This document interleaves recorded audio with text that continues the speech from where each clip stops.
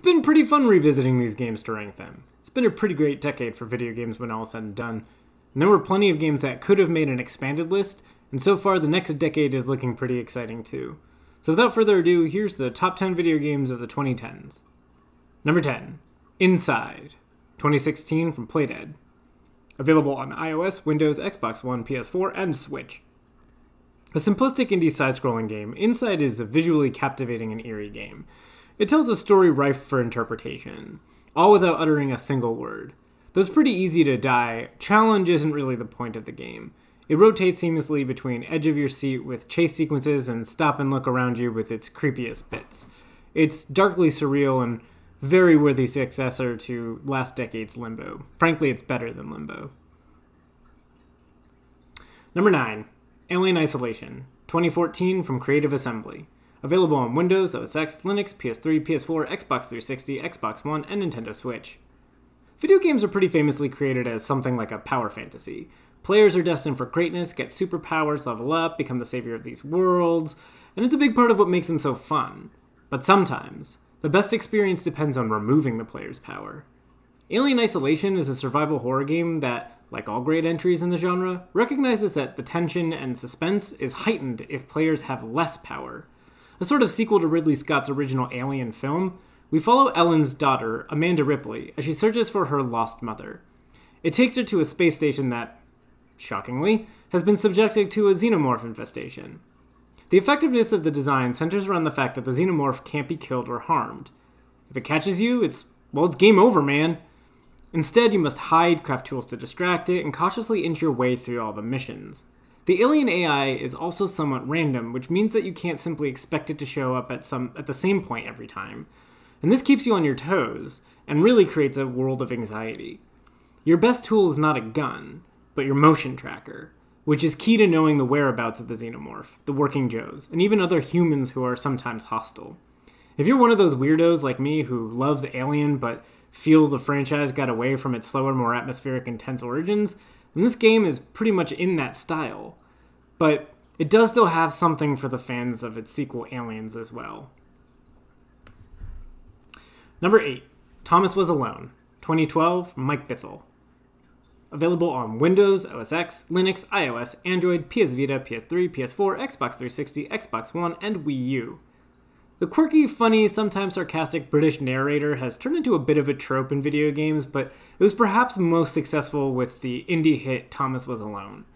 Sincere and touching in its tale of shapes that represent AI programs as they come to terms with who they are and how they fit in, it's one of the most emotionally relatable stories on this list.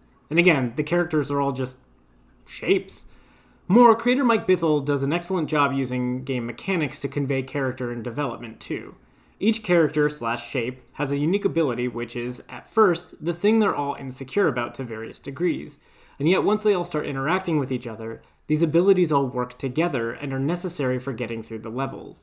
As a result, these characters start to grow in confidence and see their value. It's a pretty rad concept and a great example to display that game mechanics and storytelling do not have to be separate components of a video game. Indeed, the best games merge the two. Number 7, A Plague Tale: Innocence, 2019, from Asobo Studios. Available on Windows, Xbox One, and PS4. Naughty Dog wasn't the only developer to make incredible single-player narrative-driven adventure games. Asobo Studios came late in the decade to make one of the most enthralling and visually engaging entries in this list. Taking place in mid-1400s France amidst the Black Plague, it's a gripping tale of a young girl suddenly charged with taking care of her younger brother. We've seen plenty of games in which the older dude has to accept his role as a father figure and caregiver, BioShock Infinite, God of War, The Last of Us, sad dad games. But we don't often see women in games having to embrace that role themselves. A Plague Tale: Innocent does just that, all while giving players the ability to sick crazed rats on enemies and giving them the deadliest sling this side the Valley of Elah. Number 6, Horizon Zero Dawn, 2017 from Guerrilla Games. Available on Windows and PS4. One look at this game and you'll see why it quickly emerged as one of the most exciting games in a long time. Robot dinosaurs and animals? Yup. Mixing futuristic, high-tech sci-fi styles with a more lo-fi one for the humans works far better than it should. There is certainly a case to be made that it kind of appropriates Native American cultures a bit, but the visual aesthetics work incredibly well. Most importantly, the game is fun. With slings, bows and arrows, and traps, players use any number of resources and weapons at their disposal to take down these techno-dinos. That includes utilizing the world's own ecosystem. Nothing is more satisfying than getting a robot bull to attack a robot crocodile while you sneak away to fight another day. The most clever part of the design? Not only are you never given a shield, there's no block button to begin with. Mobility is the name of the game. It's such an entertaining and active combat system that even the otherwise tedious side quests offer something positive, because it has you playing. It doesn't hurt that the playable character, Aloy, is endearing and voiced by the incredible Ashley Birch. A sequel cannot come fast enough, to be totally honest. Number 5, The Last of Us 2013, from Naughty Dog, available on PS3 and PS4. Naughty Dog's crowning achievement, The Last of Us, represents the pinnacle of storytelling in video games. The script is tight, with loads of setups and payoffs. The character writing is arguably the best in all of gaming, and the emotional roller coaster turns what would have been an otherwise generic and bland zombie apocalypse game into the most captivating story of the decade. It also features one of the best examples of collectibles and environmental storytelling. There's perhaps no better duo than Joel and Ellie. It's also probably Naughty Dog's best work from a gameplay perspective too. As to be expected, there are plenty of thrilling action set pieces scattered throughout, but mostly it's a survival horror stealth game that works pretty well. It's not the most incredible from either perspective, whether it's a survival horror or stealth game, but it's solid and fun. There's also your typical third-person shooter mechanics, which are definitely improved from the previous Uncharted games, but still not the strength of the company. The Last of Us is absolutely a shining example of the narrative capacity of video games. Number 4, Bloodborne 2015, from Software, available on PS4.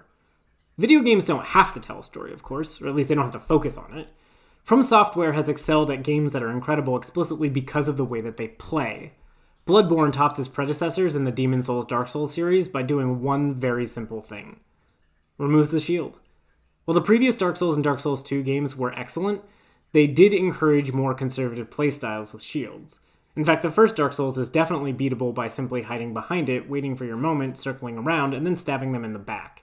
One does not need to actually get good to beat them, contrary to what counter critics online say. By simply removing the shield, it forces players to focus more on mobility, and encourages faster and more action-oriented and, frankly, more fun and satisfying combat. Even more, director Hidetaka Miyazaki replaced the shield with a gun and made parrying not just a part of the game, but essential. For more conservative players, Bloodborne is likely going to be a substantially more difficult experience than Dark Souls. They throw more enemies at you at once, while bosses are also faster and much more agile. But if you get the hang of Bloodborne and the style of play they're constantly encouraging, it will, and I mean this quite literally, make you better at Dark Souls. You have to really appreciate a game that makes people retroactively better players in past games and increases their enjoyment of other games when they revisit them. No joke, Bloodborne made me get better at and like Dark Souls more. Number 3, Portal 2, 2011 from Valve. Available on Windows, OS X, Linux, Xbox 360, and PS3. The cake may be a lie, but the idea that Portal 2 is perhaps the funniest game is not. A solid puzzle game that expands exponentially on the core mechanics of the original, Valve created the neatest puzzler of the decade. And they crafted levels and an experience to be played cooperatively with a friend. The game and its levels are all great, but what really takes the metaphorical cake is its story and villains. Players must team up with former baddie GLaDOS in order to stop the new AI robot in Wheatley, voiced to absolute perfection by Stephen Merchant. It's hilarious and builds upon the already unique and standout concept of the game. And it doesn't hurt to add one of J.J. Simmons' best performances pre-Whiplash. Number 2, Undertale, 2015 from Toby Fox. Available on Windows, OS X, Linux, PS Vita, PS4, and Nintendo Switch. The indie darling of the decade, Toby Fox's retro-style Earthbound-esque RPG is full of charm and humor. He also crafts a combat system around one of the most clever morality systems of the decade. Instead of forcing players to make a single binary choice in a given moment, Fox opts to leave it to players in the battles themselves. The central premise is that players can either fight enemies like they would in any RPG, although its combat system is unlike the others, or through a selection of the right non-violent actions, you can essentially work out your differences. You can spare any enemy, including all of the bosses, including the final bosses. The two styles have come to be known as pacifist and genocide, which tells you a lot. It's a very clever, often challenging game full of meta humor and references to classic games. And two of its most popular characters are primarily font jokes. This, personally, has been an absolute comfort game for me, one of which I can pick up and play at any time. Certainly doesn't hurt that it's played over a soundtrack that Fox scored himself, and is one that stands up among the all-time greatest. Number 1. Dark Souls 3, 2016, from Software. Available on Windows, PS4, and Xbox One. Building off of what he learned with Bloodborne, director Hidetaka Miyazaki caps off the Dark Souls shit! Fuck! He finds just the right balance of the slower, heavier style of combat, the first Dark Souls, and the faster, more agility-driven combat. It works in references to the past games wonderfully, and has ironed out the franchise so thoroughly that it's hard to imagine there being room for improvement at this point. The real strength of the game, however, is in its bosses. People perhaps deride the many bosses of Dark Souls 2 a bit too much, and they probably praise the bosses of the first game a little more than they should as well. Yet Dark Souls 3 has some of the most visually stunning and challenging bosses of the series. Personally, defeating the Dancer of the Boreal Valley was without question the most gratifying gaming moment of the 2010s for me. Nothing gave me a greater high than that. But it wasn't just her. Most of the bosses made me feel that satisfaction that the director is known to provide the circumstances for. You may have noticed that there is a very notable exclusion to this list, Sekiro Shadows Die Twice. Practically every Miyazaki game made it onto the list except for that one. It just didn't click with me. I appreciate the difference in approach, but it just wasn't my thing. Dark Souls 3, however, gave me everything I wanted. The right level of challenge, the perfect amount of euphoria upon success, an eerie environment. It may have at times been a bit of a Dark Souls greatest hits, but it really seemed to perfect the franchise.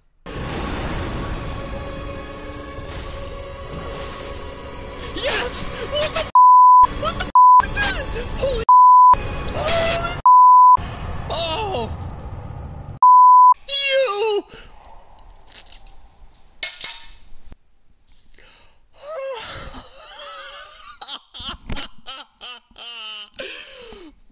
You, Dancer of the Boreal Valley!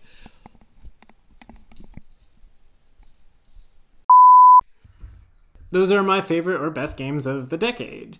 The new decade is shaping up nicely as well, with many projects coming down the pipeline that should be pretty incredible.